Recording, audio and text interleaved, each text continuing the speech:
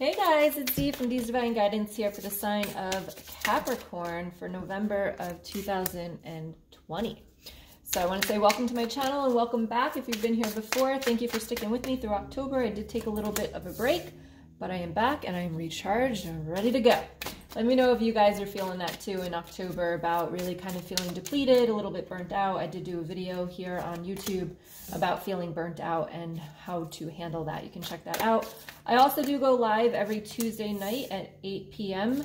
Eastern Standard Time. So if you want to check me out with different topics about toxic relationships, childhood trauma, energy healing, spirituality, all that good stuff, you can check that out on Tuesday nights. I also have a very exciting offer, a new course that just came out called Unleash Your Divine Self and Manifest Your Abundance. So if you are looking to really connect to your higher self, the one that already knows everything that you want to know, the one that already has everything that you already have and how to get there, you can check that out, how to manifest everything that you're looking for. Early bird pricing does end on November 1st. So you can check that out in the description box and in the comments below. But let's go ahead and get into November. We've got the 6 of Pentacles, which is your overall energy. This is about walking your own path. Let me just look at these other cards for a minute. Yeah, so this is about walking your own path here. This is about doing things the way that you want to do them. So really about living the life that you want to live the way that you want to live it. Especially with everything happening in our world today, especially in the USA, you know, being told what to do, how to do things, what we can't do, all of this stuff might be very irritating to you this month. So really kind of just try to take a step back and just realize everything that's going on. But these cards are so beautiful for you this month. So we start off with the Star card, followed with the 5 of Pentacles, but with the Queen of Pentacles as well. So I do feel as though you might be feeling a little bit lonely in the beginning of November. This might be because you are connecting more to yourself, more to that higher self, more to your intuition. The Star card is really about connecting. I mean, look at how beautiful she is here. All this white light, like it's so beautiful. So this might be telling me that you might be having a spiritual awakening. Let me know in the comments below if that's you. You might have already had your spiritual awakening, but now you might be coming to the stage of your spiritual awakening where you're losing friends. People around you, you're just not vibing with them anymore, and things are kind of awkward and weird, and you might just be like losing people out of your life. That definitely could be happening here, because this is about feeling left out in the cold. Feeling like they don't care, feeling like they're not thinking about you or you're not thinking about them. The energies could be reversed here. But it's got to happen because you've got the Queen of Pentacles here. So you're getting to this point, and I do feel like this is more about being in the stage of spiritual awakening where you are realizing that you are changing and you are shifting. And you're becoming this Queen of Pentacles where you're trusting in the universe. You're not stressing as much as you used to. You're not negative as much as you used to be. And really coming into this beautiful energy. So just be aware that this is very, very normal about feeling very alone.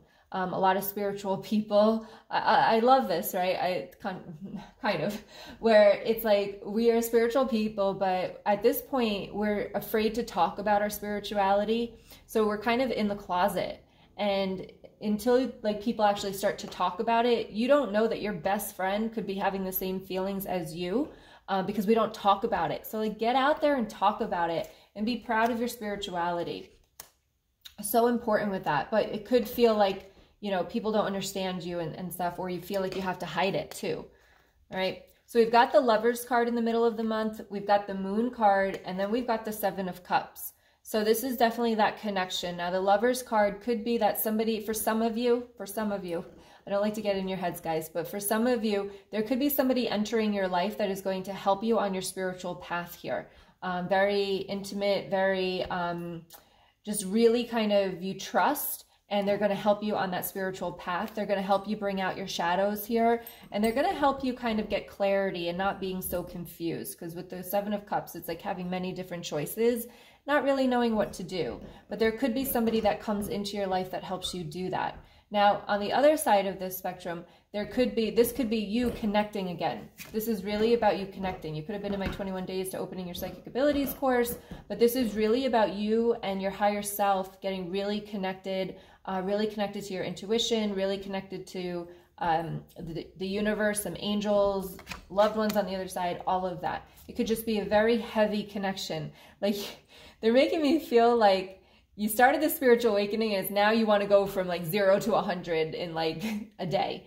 So just relax again. I think I might have said that in the beginning of this reading, but just kind of relax, because things have to come for you here. They have to kind of unveil themselves at its own pace.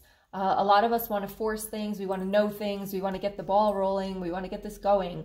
But sometimes things just take time. And that's kind of what I'm seeing here with this moon and this connection. So if this is resonating with you in the area of really kind of wanting to like jump in and be woo as possible, it's like you've got to let your human side catch up to your spiritual side. So again, just kind of realizing that, and that will actually leave you in a less confused state. All right, because you still are human. I love that. I work with a lot of women that they have done so much spiritual work, but they're still not like feeling where they want to be. And it's because you gotta work with the human side too, because we are in a human body. So just don't forget that, okay? We've got the Justice card at the end of the month. We've got the Page of Cups at the end of the month. And we've got the Temperance card here. So again, this is really about, I feel like it's really about you finding out who you are and creating that balance. I mean, this is definitely those step backs that I was talking about here. And it's like, don't worry, your time will come with this Justice card. Like, again, don't rush things. That's really important here, because they're making me feel what I'm seeing here. I'll try to explain this to you. But what I'm seeing is that if you're trying to rush things, you're going to kind of go off on the wrong path, because you're trying to take the shorter path, and it's going to actually end up being really windy and longer and bumpy and rocky and all of that stuff. Where if you kind of just take your time and let things come to you, it's going to be a smooth path to follow. All right, so just heed the warning there. All right, how do you want to do this? You want it to be bumpy, or do you want it to be smooth? So, and it's funny though, because with women that I work with who are codependent and empaths, and it's like sometimes we like that rockiness because that's what we're so used to in our childhood and everything like that. So we do want the rocky way. It's like, no, we'll take the bumps, we'll take the mountains. But the thing that they're showing me is that even if you go that path, you might get there quicker, but it's not going to be the same experience. It's not going to be the same journey, and it's not going to give you the same results and the same, I want to say clarity, or you're not going to be in the place that you really want to be because you skipped experiences, you skipped journeys, you skipped the important things. So when you do get to the destination, it's not going to be as fulfilling as if you had taken your time to get there. All right, you're still going to be wanting more is what I'm getting. You're still going to be wanting more when you get to that destination. So we've got the One of Wands and we've got the Nine of Swords here. So the One of Wands is about following your dreams. Again, Six of Pentacles, same type of thing, where this is a new beginning for you. So definitely, take your time with it. Take your time with it. That's really all I have to say for you here. Stress and anxiety with the Nine of Swords. So again, are you going to go that bumpy route? Are you going to be all up in your head? Are you going to, try to force yourself to get there? Or are you going to take the time out and kind of enjoy the ride and enjoy the journey? And it's not about when you get there, but it's about how you get there and how it's going to be when you do get there. All right, so important. So we've got my Soul Truth cards. They are daily questions that transform your life. I love this deck. It is one of my favorites. So I'm going to go ahead and pull a question for Capricorn. What question does Capricorn need to know?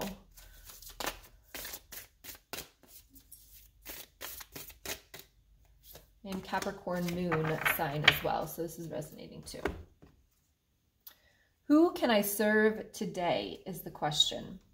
And it says, in a world lacking soul-to-soul connection, small and simple acts are what create the biggest and most lasting impact.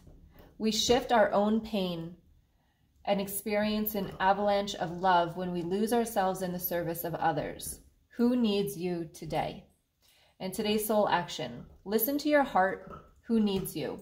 Make one soulful connection today and give solely to spread more love, expecting nothing in return. Notice the joy that you feel when you serve others. So this is really awesome that this card came up, especially with what I've been saying here, where it's like when you feel that need to jump, when you feel that need to go down the wrong path because you are just trying to force things, instead ask yourself this question. This is like a distraction, and like, you know, leave that alone for a minute. Who can you serve today? And try to help somebody today without expecting anything back. And that's a really important part. We talk about that in my From Pain to Power mentorship about boundaries, where when we set a boundary or something where we actually expect something back. We do something for somebody expecting something back. So therefore, serve somebody when you're feeling like this. Serve somebody every day and use that as your journey to get to where you want to be, because it's going to make you feel good and you're not expecting anything back. So you're literally serving, and the universe loves when you serve. So definitely, who are you serving today? I'm actually going to read this one too here. I'm being pulled to it. Am I apologizing for my truth? I like this question for you, especially with the Six of Pentacles here and the star and all about connection and spiritual awakening here. Like, are you apologizing for your truth? And it says, what part of you is apologizing for your truth and why? Today's soul action. Today, be proud of your truth. Catch yourself when you want to apologize or withhold parts of it. You never know whose life you will change when you are brave enough to speak it. Be the lighthouse that shines on the courage that lives in all of us. This will give others permission to speak their own truth. There is room for all of us. Courage is contagious. Wow. So this is what I was talking about when we're talking about not coming out of that closet. I did a post on Facebook, I think it was about 2 years ago now, where it's like, I'm coming out of the closet. And I'm like, wait, not that closet, the spiritual closet. Because that's really what I feel like it is. A lot of us are so ashamed or hide our spirituality because we don't think anybody else will accept it. It's not true anymore. There's so many closet spiritualists that just don't talk about it because they're afraid of being judged. So courage is contagious. So step outside of your comfort zone, speak up, and let other people know that there are other people that feel the same way that they do. So I love that as well for you guys. So I hope that resonates with you. Again, if you want to join me in our course of Unleash Your Divine Self and Manifest Your Abundance, you can check that out in the description box and the comments below. It's really about letting go of the limiting beliefs, letting go of the fear of what people think of you, really connecting spiritually to your higher self, embodying that higher self, and also manifesting what you want in your life. I manifested this house, I manifested my dog, I manifested my financial freedom. So I'm teaching you every single thing that I know about all of that in order for you to get your manifestations, okay? So if you're interested, early bird pricing does end on November 1st. You can check out all the details in the, again, description box and comments below. Make sure you hit the subscribe button. Give me a thumbs up if you like the video. Much love to all of you, and I will talk to you guys soon. Bye. Bye.